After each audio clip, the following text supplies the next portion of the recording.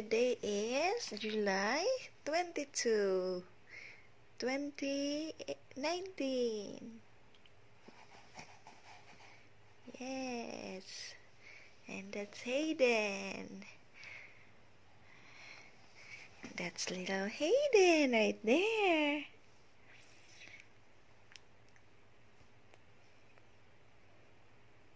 Hey, hey, hey, young man, are you okay? Are you okay? Huh?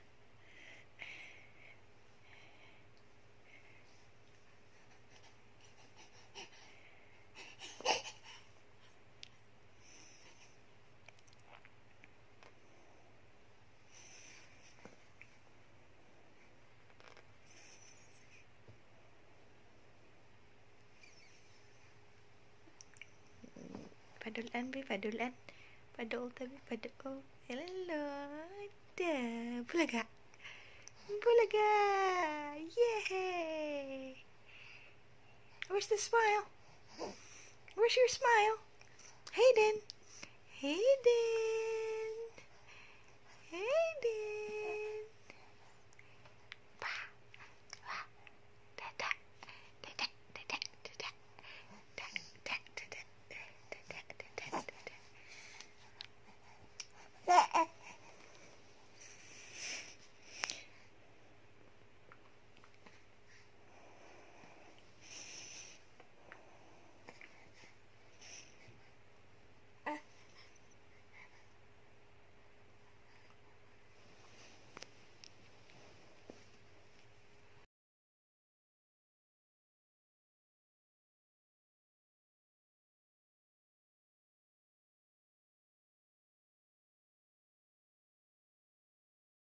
A few moments later.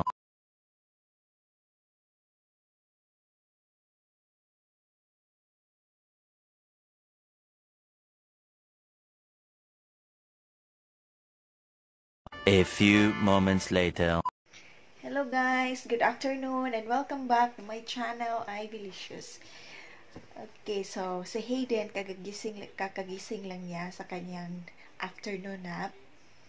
Matagal siya nagising guys, about almost 3 hours or 2.5 hours siya natulog. Pinaliguan ko kasi siya, kaya ang himbing ng tulog niya. Yes, ang himbing-himbing ng tulog niya. Yeah, and then nakapaglinis ako sa labas. Tingnan nyo guys, nagka-blister ako. Makikita pa yan yung blister ko. Hindi kasi ako gumamit ng gloves at nag-rake ako sa mga dahon sa labas at yung mga little branches. Kasi may kahoy sa labas, tatlong malaking kahoy doon sa malapit sa gate na sa bahay namin. Tapos nag-rake ako sa mga dahon. So nagka-blisters, ang sakit. I show it to David. I told him I got this one, then he told me that you should always use gloves, but I didn't use gloves. So anyway, so guys, may iba tayo. Bakit nga ba ang mga Filipina na nakapag-asawa ng foreigner ay nag-YouTube, nag-vlogger? Okay. Ito ay sa aking opinion lang. Usually, ang mga Filipina na nakapag-asawa ng foreigner nag-YouTube channel kasi guys, hindi madali ang buhay dito sa Amerika. Hindi madali ang buhay kung malayo ka sa pamilya mo. Kailangan mo ng avenue na masasabi mo sa may express mo yung sarili mo, tapos may pagkakabisihan ka, tapos hindi mo na maiisip na dumadaan na pala ang araw, linggo, buwan at taon na malayo ka sa pamilya mo. So at least nababawasan ng konti ang pagka-homesick mo. Yan yung pinaka number 1. Kasi lalong-lalo na sa mga Filipina na pumunta sa US, gamit ang fiancé visa, hindi sila nakapag-apply agad ng work. Hindi sila pwedeng mag-work agad. Kailangan muna nilang magpakasal. After sa kasal, marami pang dapat asikasuhin para maka-work sila. Unlike sa spousal visa, pwede ka na maka-work. But marami din kasi marami ang mga Filipina na pumupunta sa US through fiancé visa. So yan. So naho-homesick dahil parati lang nasa bahay, at usually yung mga asawa nila ay of course nandoon sa trabaho, nagtatrabaho. So ikaw lang nag-iisa sa bahay. Tapos kung alam nyo lang na hindi madali, hindi talaga madali, sobrat minsan natutulala ka, iniisip mo ang mga pamilya, mga kaibigan na iwan mo sa Pilipinas. That is inevitable. Hindi yan maiiwasan. Lahat ay maka-experience niyan. Kahit gaano ka pa katatag, kahit sabihin mong sobrang tatag mo, ma-experience mo yan kapag malayo ka sa pamilya mo. Yes, and then kapag nag-YouTube channel ka, ay mai-enjoy mo, magiging hobby mo, mai-enjoy mo ang sarili mo at the same time. Tapos yung about sa monetization, guys, na makakapera ka kapag na-approve na ni YouTube, that is very far. Malayo pa yan, kasi sa YouTube, hindi isang gabi lang pinagtatrabahuan mo, hindi ganyan kadali. Swerte ka lang kung mayroon kang video na magba-viral, at yun ang dali-dali lang. Pero tulad sa amin na beginner lang, so upload lang ng upload. Tapos as long as happy ka sa ginagawa mo, yes, you're happy, and then kung maraming mang views, kahit wala mang views, okay lang kasi hindi natin pa iisipin yung magkakapera tayo. Ang importante ay masaya tayo sa ginagawa natin, at nakikita, at ang pinaka-importante ay nakikita ng pamilya natin na okay tayo dito, okay tayo sa kung saan man tayo naroroon. Nakikita nila, at at the same time, hindi kanila mamimiss din ng sobra, because it is both sides. Yung pamilya mo sa Pilipinas, namimiss ka din, ikaw namimiss mo din sila, lalong-lalo na sa mga first timer na malayo sa kanilang pamilya, na first time pa nag-travel abroad, at napakatagal pang panahon na makakauwi ka, kasi milya-milya ang layo. Kung 1 oras, 2 oras lang, 3 oras, pwede buwan-buwan uuwi. Pero dito 19 hours yung biyahe, 19 hours plus, not including the layover. So ganyan. Tapos hindi lang ang duration ng flight ang problema mo, ang pera din, kasi thousands of dollars yung pamasahe. Hindi pwedeng wala kang extra money pauwi, kasi alam mo naman magasto kapag uuwi, ganyan. Tapos ang iba pang dahilan ay ma-enjoy, yes, ma-enjoy, nasabi ko na yan kanina, yan, ganyan. At yung iba na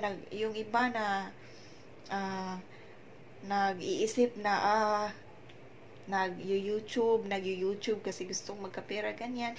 Ang pag-iisip na magkapera, mabayaran ng YouTube, that is second na lang, kasi hindi naman dali-dali magkakapera ka, no. It will take a long time para ma-approve ni YouTube. Kailangan ka maka-reach ng 4,000 hours, 4,000 watch hours, and 1,000 subscribers. That is hard, kung lalong-lalo na sa mga beginners na konti lang yung views. So at least para sa amin, para sa mga beginners, ay nai-enjoy, at the same time na nakakatulong. So ako, guys, nagsimula ako last November 3, 2018. Dumating ako sa US last August 31. Magwa 1 year na ako almost this coming August. And yung first August, September, October, yung first 2 months ko talaga, grabe na homesick ako guys. Tatawag ako sa kapatid ko, magme-message ako na papuntahin mo sila mama doon sa sa bahay namin, sa bahay namin ni David doon sa place namin kasi mayroong internet doon. Mayroon kaming nagpakunik kami ng internet monthly, so unlimited yung internet doon. Tatawagan ko sila na papuntahin doon kasi makikipag-usap ako. Pumunta naman sila doon kasi namimiss ko sila. Hindi ko lang sobrang pinapakita. Tapos those time na nagbubuntis pa ako kay Hayden, grabe yung grabe yung pinagdaanan ko. Mayroon akong that was winter nang dumating kami dito. It's cold, then nagkaroon ako sa pisingi ng parang dito guys, nandito sa gilid ng ko, bibig. Ano ba tawag doon? Basta nandito may like samad, ano ba yan dito. Tapos akala ko din dala lang yun ng pagbubuntis ko. Tapos ang pinaka worst pa, mayroong sa boobs ko ay mayroong nagsimula lang siya sa pimple na napaka like pimple, like 2 pimples nandun sa sa boobs ko. Tapos nang mag-scratch ako, Makati kasi, my God, dumami siya guys. Grabe yung bunga-bunga. Dumami talaga. Tapos sobrang kati talaga. Grabe. Tapos, that was November. Then here comes December. Tapos sabi ko, ang wish ko sa December, sana mawala na to. Grabe kasi kakati. Pag natutulog ako paggabi, nagigising na lang ako na nag-scratch. And David will always tell me that don't scratch. But I can't stop. It's just too itchy. And nag-alala din sila sa akin sa Pilipinas. Sabi nila na mabuti pa hindi ka na pumunta dyan. Kasi hindi ka sana magkaganyan. That was hard. And then hindi pa ako sa pagbubuntis ko kay Hayden, hindi ayaw kong kumain. Grabe yung paglilihi ko, hindi ako kumakain. Si David, bibilhan ako ng pagkain, tapos isang subo ko lang, ayaw ko na. Binibilhan niya ako ng fried chicken sa KFC, kasi alam niya sa Pilipinas, gusto kong kumakain sa Jollibee. Tapos binibilhan niya ako ng napakalaki, yung breast, yung favorite ko. Tapos, isang bite ko lang, ayaw ko na. Tapos nagigilty ako kaya matatapon man yung pagkain kasi before hindi pa siya kumakain ulit ng mga karne. Mga ganyan. Tapos yun. At may mga those time na of course hindi naman palagi na nandyan si David, nag-work din siya sa computer kasi sa business niya. Tapos ako lang mag-isa, matutulog, kakain, ganyan. Tapos sobrang mabuboard ka talaga, mamimiss mo talaga pamilya mo. At doon, nagbago ang buhay ko. Nagbago ang buhay ko talaga. Nagbago ang buhay sa global joke. Joke na to ay. Yun, nagbago talaga. Nagbago ng mag-YouTube channel ako kasi grabe guys, like, I am inspired every day. I am inspired to make videos. Tapos, in the afternoon, nagbibihis ako, kasi gusto kong, maganda tayo sa camera. Ngayon lang, walang makeup, walang makeup, walang lipstick. But before, face ako sa camera, mag-lipstick ako with kilay pa, ganyan. Yung very motivated ako, talaga very inspired. Tapos, yung mga videos ko about sa, mga pinagdaanan ko sa visa, yung spousal visa, marami akong natulungan. Yun guys, yun kasi yung hobby ko. Sa mga hindi pa nakakilala sa akin, I was a teacher there in the Philippines for 3 years. I mean, it's my hobby. It was my dream na magiging isang guro. Tapos, yes, natupad yung pangarap ko. Tapos, si David nga, sabi niya, nang sinabi niya sa akin na mag-resign ako. Tapos, sabi niya na I'm sorry that kananaang siya daw yung reason na yung pangarap ko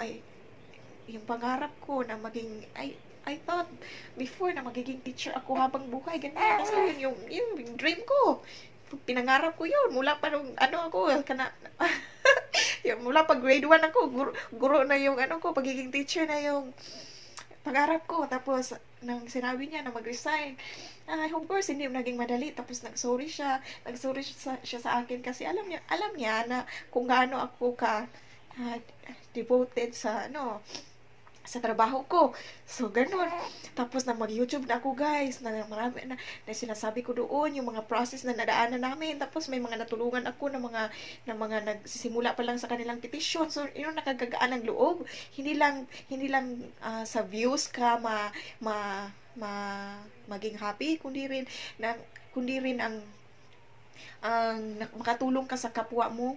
Yes, it feels kanang maging mas na malipay ta, na makatabang ta sa uban. Tapos ganyan, yun yung mga content ng video ko, all about visa.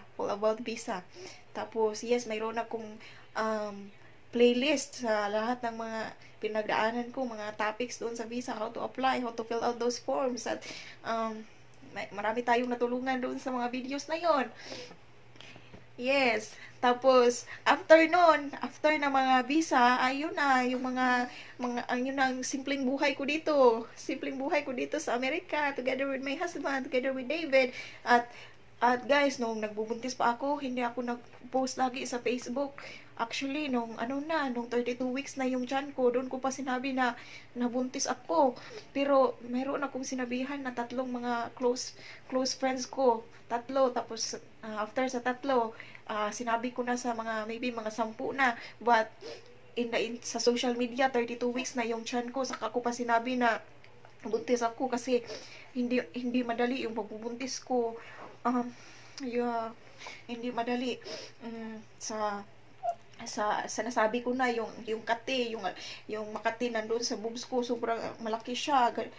Ganito na parang ganyan kalaki yung fist ko. Ganyan, lumalaki siya. Tapos pumunta kami sa may doctor's appointment ako, tapos ni-refer kami sa dermatologist. Tapos ang findings ay na yun ay airborne disease na nakuha ko daw. Yes, nakukuha yun sa air, water, soil, ganyan. That's why they gave me a prescription para there's a cream na binili namin. Tapos sobrang mahal pa.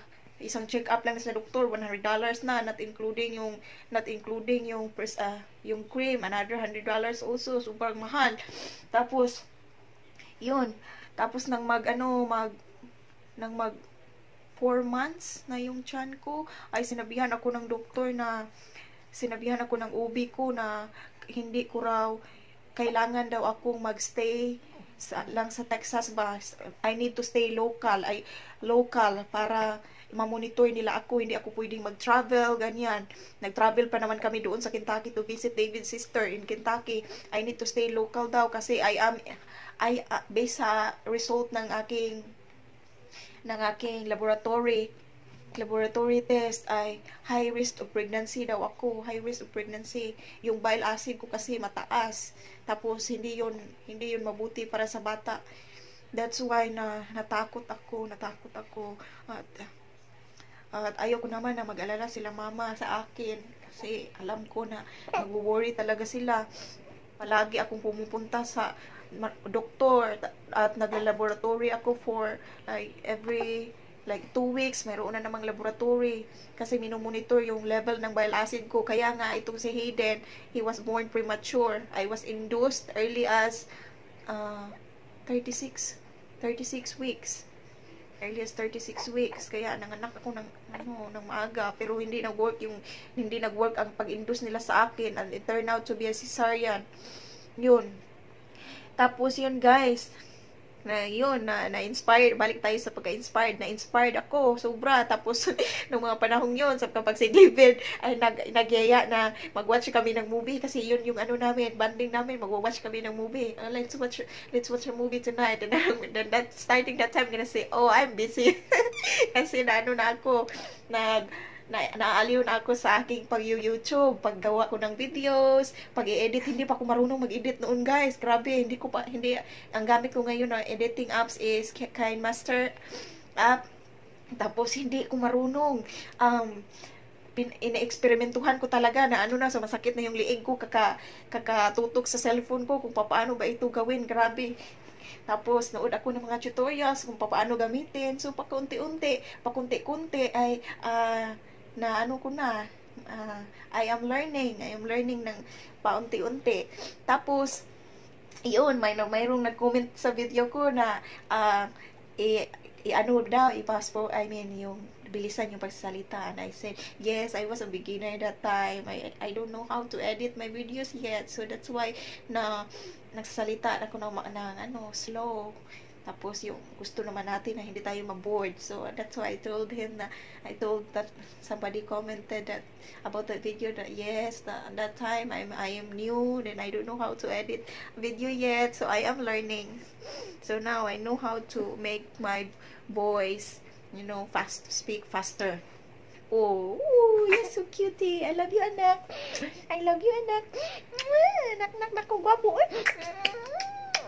Sobrang behave na hidden. Ganun, guys. So, yung mga Filipina na nag-YouTube. So, yun ang YouTube, ang avenue namin na mapalabas ang aming mga hinaing, ang aming mga feelings, na i-express namin ang sarili namin. Tapos, wag nyo naman may pinaghuhugutan talaga ang video to. May pinaghuhugutan. Wag nyo namang i-bash. No, kapag ayaw niyo sa video, so huwag niyo lang i-watch. Ganyan. Huwag na magsalita ng mga bad na mga pero hindi naman natin makokontrol ang mga ugali ng mga ibang tao. So sige lang. Magsalita lang kayo ng masakit. Lang dito, marinig dito. Not marinig kasi hindi sinabi na actual. Mababasa lang namin tapos wala lang. Kebs, ignore na lang ganyan. Yun. Kasi yan lang yung pag-YouTube yung nagbibigay ligaya. Grabe, nagbibigay ligaya talaga. Yes, isa yan sa nagbibigay ligaya at nakapagpapawi ng aming kalungkutan. So, huwag nyo nang ipagkait sa amin yung mga ganyan. Yung magko-comment ng you shut up. So, just make your own channel. Ganyan, okay? Kasi, hindi nyo alam ang buhay kung malayo-malayo kayo sa pamilya nyo. Grabe. Hindi madali. So, pag-YouTube lang ang isa sa nagbibigay ligaya sa amin, except sa aming pamilya. At ang konsepto na magkakapera, sobrang tagal pa na maano ni YouTube. So, sa amin lang ay maaaliw kami, nag-enjoy kami sa ginagawa namin, at the same time, nakakatulong din kami sa iba, ganyan. Yan lang yung point yan. So, yun. Ang pinaka-main reason in my opinion, para hindi ma-bored, para may pagkakaabalahan tayo kapag wala ang mga asawa, nag-work sila, at ikaw lang mag-isa sa bahay, at least gagawa ka ng video, hindi ka sobrang ma-homesick. Ganun. At kapag sinuwerte na maraming views, so biyaya na yan, blessing. Thank you sa lahat ng mga mag-subscribe at mag-watch ng video. Ganyan. Alright, so that's it, guys. That's all for today. We're gonna have dinner now. That's all for today, guys. And you have a good day, everyone, in the Philippines. Have a great day kasi morning na dyan. Ito, paggabi na. Ito yung aking baby. Sobra siyang very good baby. Hindi siya umiiyak. Kapag busog siya, ganito lang siya. Siya yung nagpapaligaya sa akin. Nagpapaligaya, lalo na every morning, ganito din siya, guys. Hindi siya nag-iiyak kapag nakaano na siya, nakadede na siya ng milk niya, tapos nagsasmile siya. Siya yung kasama ko because si David, he won't wake up until 10 a.m. in the morning. So, nandiyan si Hayden, kasama ko. Okay, bye-bye everyone. I love you guys. Bye-bye.